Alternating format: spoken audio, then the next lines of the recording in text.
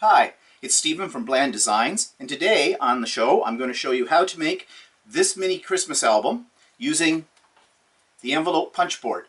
It's really simple, really kind of neat, so stay tuned.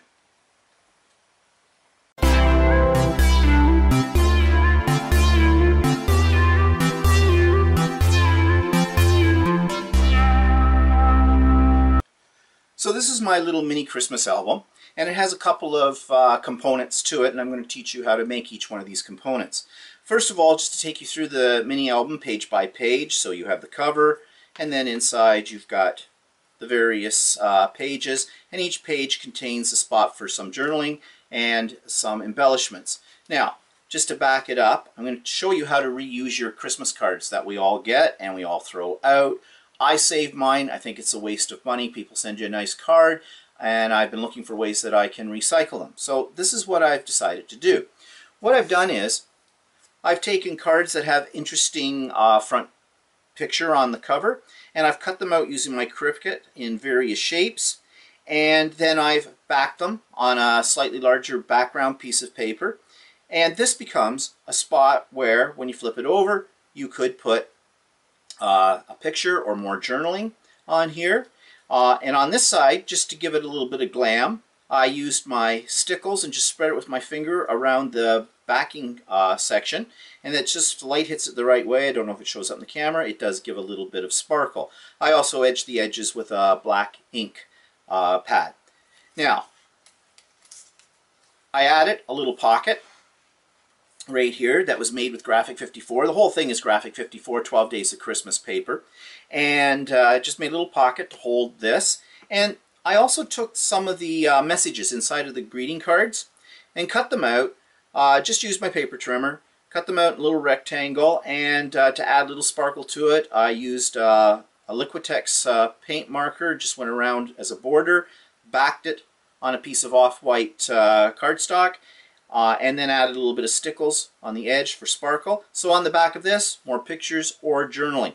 And that's the basic theme that I did throughout the album. So you can see here, here's another pocket, and this one has a little slightly different shape, looks like a Christmas ornament for, again, pictures or journaling.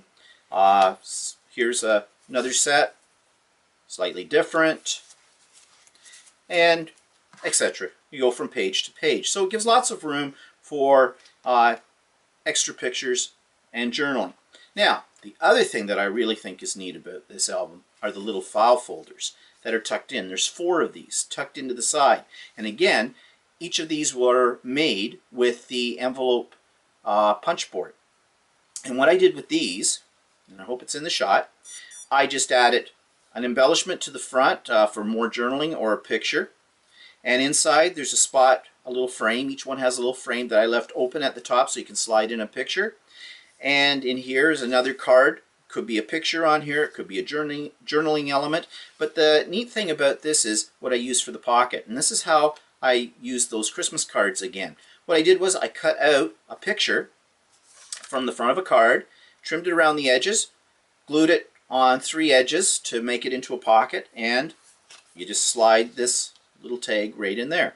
On the back of each one I created a library card pocket using my Cricut, and again another embellishment on here, so this is another spot where they can stick a picture or whatever. You don't want to make your embellishments in this too thick because you can see it doesn't really close all that well, and we'll be talking about how to hinge it in a few minutes. The other little tip that I want to give you, and this is kind of a secret between the two of us, that I'm kind of cheap when it comes to buying my supplies. I like to get the biggest bang for my buck. So I may see some embellishments already pre-printed on sheets of cardstock or chipboard. And what I do before I actually use them is I put them in my scanner. I scan them, and then I have all of this available to me at any time that I want it, and I can cut them out. Not only that, but if I scan them, I can put them through something like Photoshop's Element or any graphic editing program, and I can make them smaller or bigger or add things to them. So I get a lot of bang for the buck doing that. Of course, I imagine that the manufacturers of these kind of things get maybe a little upset with that, since that means I'm not buying them as regularly as I could be. But that's our secret, okay? So this is how you create this little mini album, and I'm going to show you the process with that. So what you're going to need is cardstock, and you're going to need your envelope punch board. So stay tuned for those instructions coming up next. Okay, to assemble your album, you need to take each of your squares and put them together. So I have written lots of things on these squares. Don't worry about that. That's just as a guide for me so I don't screw this up. Okay, so you've got envelope number 1. And you've got envelope number 2. Open up the left flap on envelope number 1. Sorry, the right flap on number 1. And open up the left flap on number 2 and insert the flap from number 2 underneath these 2 flaps in envelope number 1. Just close everything, line it up, square it, shut it. Then turn it over, and you see you've got this flap here. Bend that flap back. Now what you've just created between these 2 envelopes is a pocket. So you're going to take envelope number 3, and you're going to open up the right flap, and you're going to stick that right flap into the pocket that I just showed you. So it just slides in there like that. Close it up. Now, just turn it over. Got another pocket here. Take envelope number 4, open up the left flap, insert that into that pocket, close everything up, fold it over, and there you go. So sort of squared up. You might want to go over it with your bone folder again just to give it a good crease. And then, if you notice, when you open it up, you have each of the sections. However, it's all going to fall apart because it's not glued. So we need to glue it. So, in order to glue it, let me get it lined up here. Turn it over so that your front page looks like this. And there's one of these flaps. You know, as I put glue, it says put glue on this. So you can use sticky strip, score tape, whatever, regular glue. I'm just using a tape runner. And I'm just going to glue that flap down. Make sure it's all lined up. And then the other flap, I'm going to do the same. Oh, wouldn't you know, I just ran out of tape in my tape runner. Okay, so you're going to put some tape on this flap, fold it over, and then you're going to seal this one. But you're not going to seal those solidly because this is what's going to form the little pocket that the file folders are going to go into. So just fold up the bottom, put just a little glue on the tip, and fold the top one down. Now you see what you've created in here is a pocket. Now this is going to be covered up with a piece of patterned paper, so you're not going to see all of this, but it will create the pocket. Okay, carrying on, you open it up, and now on a tricky spot. Open up these flaps, open up these flaps, and you see you've got 3 of these right now. So this is what you have to do. Take the first flap of the 3, put some glue on it, and stick it down. Now make sure everything is lined up under here, and stick that down. And then you're going to put glue on the second flap. Make sure it's all lined up, squared as best you can. Just line up the flaps themselves, top of each other, and glue that down. And then the third one, we're going to do the same thing. Line it up. And glue it down. Put some glue on the opposite flap. Glue it down, and then the same thing to create the pocket. Little glue at the point of the bottom flap here. And I think I kind of got my glue a little off center. That's okay, this is just a demo model. And you're done with that. Now over here, you're going to take this flap, you're going to glue it down, and then you're just going to put a little glue on the tip again of the bottom flap, put the top down, and so you've got 2 pockets right here on each side. So you see, fold it over, and for the very last one, just glue on this flap, glue it down, a little on the tip, glue it down, And there you go. And your basic book is done. Now you may want to square it up a little bit as best you can, because the pages do get a little out of alignment. I don't know why that is. Maybe because the paper that I'm using is nothing cuts them perfectly square. But like I said, you're going to be covering this so no one's going to notice, okay? Now what I'm going to show you next, in the next segment, is how to cover up and reinforce your binding. Now for the binding edge, you want to use a piece of coordinating paper for your final product, and this is what I'm talking about. So you see on the basic, you have these little holes here, these pockets. So you want to cover those up, and this also reinforces the binding. So to create that, you're going to take a piece of cardstock, patterned or plain, whatever you like, and you're going to cut it 2 inches by 5 1/4 inches long. Okay, so 2 inches by 5 1/4. And then you're going to score it for the spine itself. Now I'm using my scoreboard for this.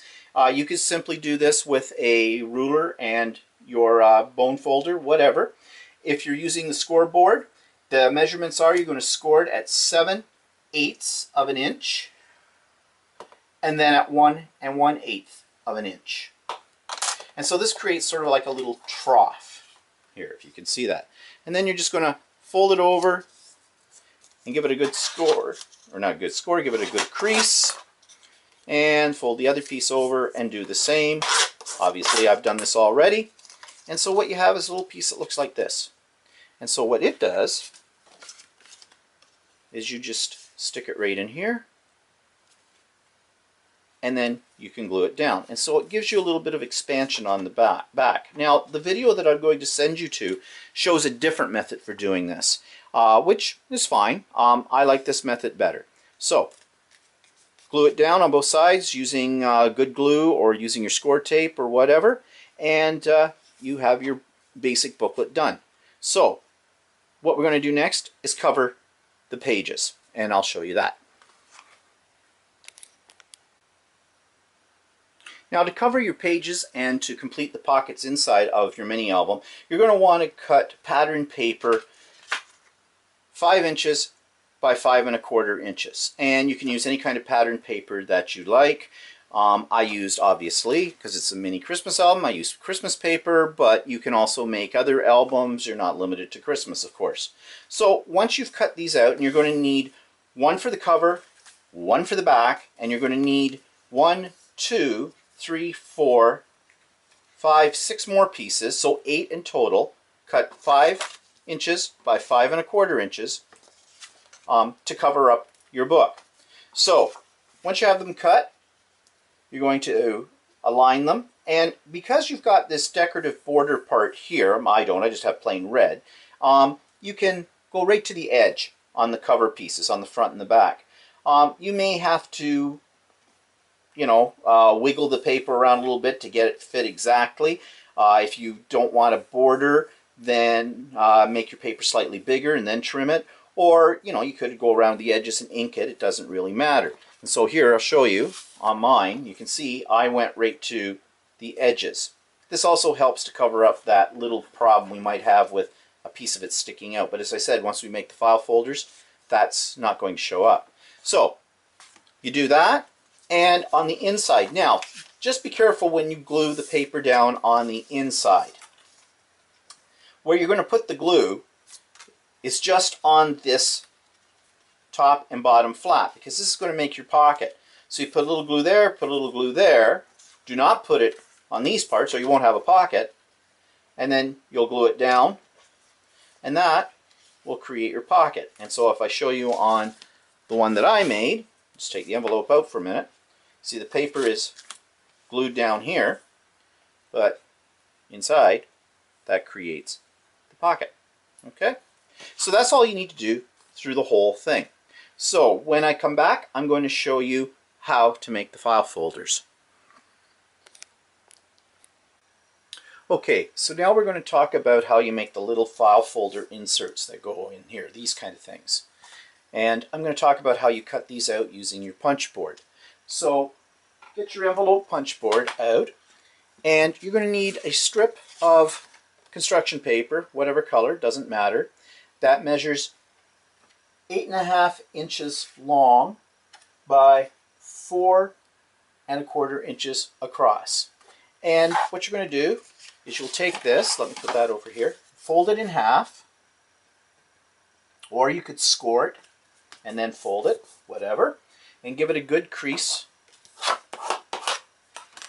And then, using your paper trimmer, get mine out here, using your paper trimmer, cut off 1/2 inch from one of the panels. So just put it in, measure it up, and trim off 1/2 inch. Okay, so your final piece of paper, folder, is going to look like this, one edge shorter. Might be a little off, sometimes my trimmer cuts a little crooked, that's okay, I'll just straighten it up and give it a good fold. Okay, now you're going to take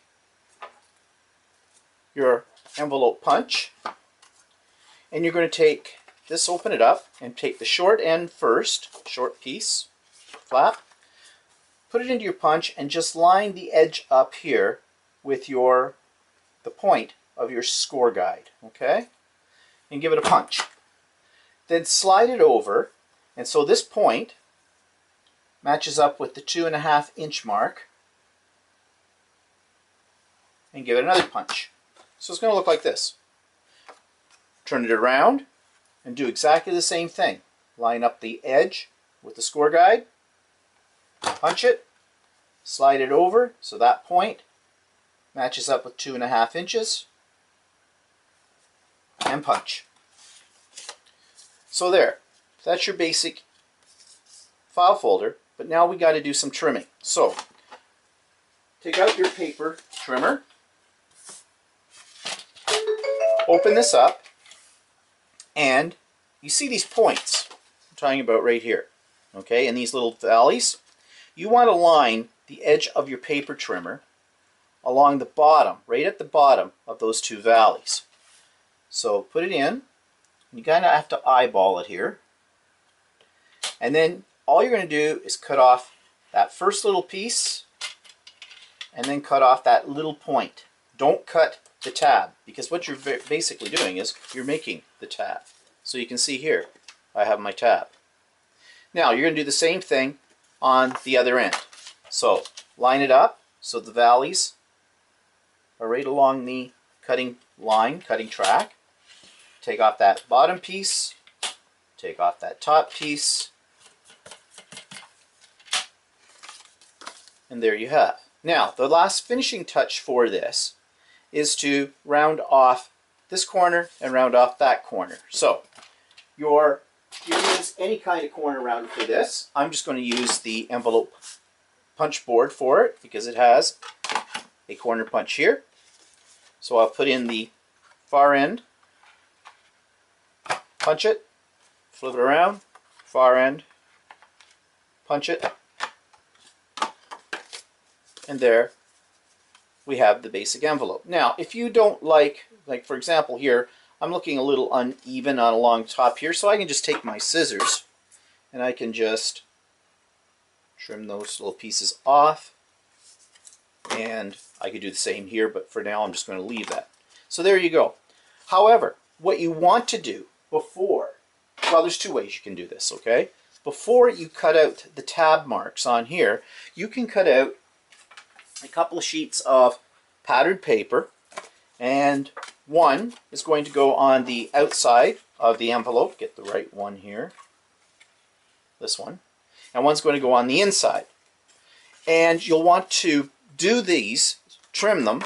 One piece, the one for the outside, is going to be 4 3/4 inches by 4 1/8 inch. And I'm lying, that's the inside piece. Okay, that's the piece that's going to go in here. The outside piece is going to measure 4 3/4 by 3 3/4 inches. But you want to put those on first. When you first fold this in half, and after you've trimmed off that little 1/2 inch piece, you want to glue these onto the panels, because then when you punch it, the whole panel is going to come out with patterned paper. If you see on my example here, you notice. Now you could do it a little shorter if you want. If you want this to be a different color up here, that's up to you. But I like it all one color, so I put my pieces on first, and then I did the punching on the envelope punch board to finish it off. Now, there's another design that I use where the tabs are in a little different spot, so I'm going to show you how to do that next. To create the two middle file folders in here, I want the tabs to be offset from the first one. So we'll take one out, and you can see that the tabs are more towards the center than to the ends, like the other one. So how do you create this? Well, basically, you do the same thing. You take a piece of cardstock that measures 8.5 by 4 3/4 inches across. You cut off on one end 1/2 inch, so you have this again. And this time, on your punch, open it up and place the edge of the paper at the 1 inch mark on the measuring part of the punch. So line it up there, give it a punch, and then move over to the 2 inch mark, but right at this edge. So this edge at here at the top, you're going to line up with the 2 inch marking on the punch board and give that a punch. And then you're just going to turn it around, and you're going to do exactly the same thing again. Line up the edge with 1 inch mark, punch it, line up the very top of this little cut at the 2 inch mark, and give it a punch. And now, this time, it's going to look like this. So what you're going to be doing is you're going to put it into your paper trimmer and cut off this part, and this part, this part, and this part, in the same manner as we did before, where you line it up with the cutting track. So place it into your punch, line up the bottom with that. That's my email going off, by the way. I forgot to put it on mute while I was making this video. So cut that off, cut off the top part, flip it around, line it up,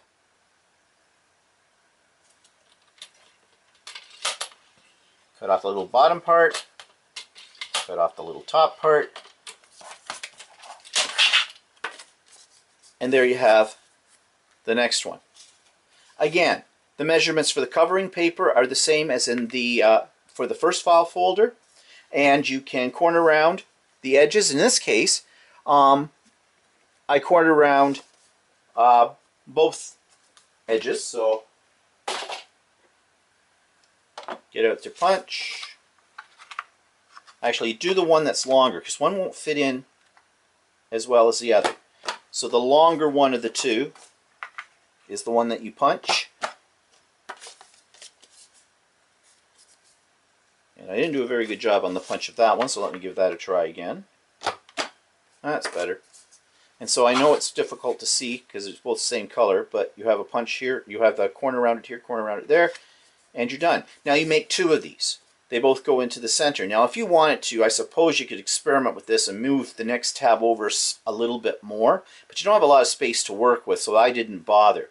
But then I made the last folder, and the last folder is exactly like this except in reverse. So the sorry, show you the right one. It's exactly the reverse of this one, except that your tab is on the opposite side.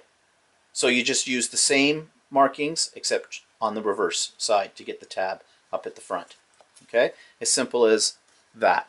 So just to sort of review what these all look like, let me pull them out, all four, so you can get a better look of how they stack together. So this is our first one, this is a middle one, this is another middle one, so they're exactly the same, and then the last one, which was the first one, in reverse. And you see, tab, tab, tab, tab, just like that. Spread it out here for you to have a better look. Okay, that's simple. When I come back, I'm going to just talk a little bit more about finishing the album off. Okay, so now you've got the basic album made, you've covered the pages, you've made the file folders and that kind of thing. Just some finishing touches. You already know what I've done with the Christmas cards for making my photo backgrounds and journaling backgrounds and creating little pockets, and those can be done in any manner you see fit. I did add some ribbon in different parts of this, as you can see, and I punched a little hole at the top here and put a little piece of ribbon in just so that I had ribbons coming out from the side, because I kind of like that look. I also added a little tag that I printed on the computer and then cut out here on the tab, and I just put a little seasonal message. I don't know if you can read it here or not. This one says joyful times, others say happy holidays, that kind of thing. And as far as the cover is concerned, you can do whatever you like with that. I was using the Graphic 45 paper, so I cut out this one strip and put dimensional squares under it to raise it up. I then used some Prima flowers. These ones were already pre-dyed. I just layered two, one smaller on top of a bigger one in the Christmas colors. And I added a little snowflake brad. And just to give it a little bit of glimmer, I added some stickles in around here. And this is a pre-made embellishment, and this little bow I got at the dollar store. Put it all together, and it's all finished. I think this would make a very nice little gift at Christmas time for a friend, or even a hostess gift at a party. So I hope you enjoy this video, and if you have any comments, leave them below. Thanks. Bye-bye.